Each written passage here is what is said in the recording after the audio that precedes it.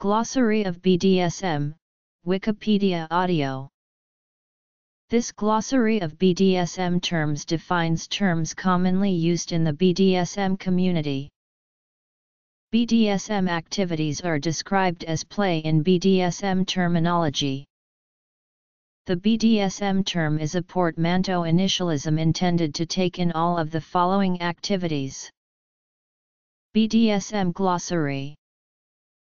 Some people in the BDSM community begin dominant terms with an uppercase, for example, top, master, DOM, dama, etc., as well as to begin submissive terms with a lowercase, even where normally incorrect, chiefly in acronyms and abbreviations, such as D/S for DOM/sub.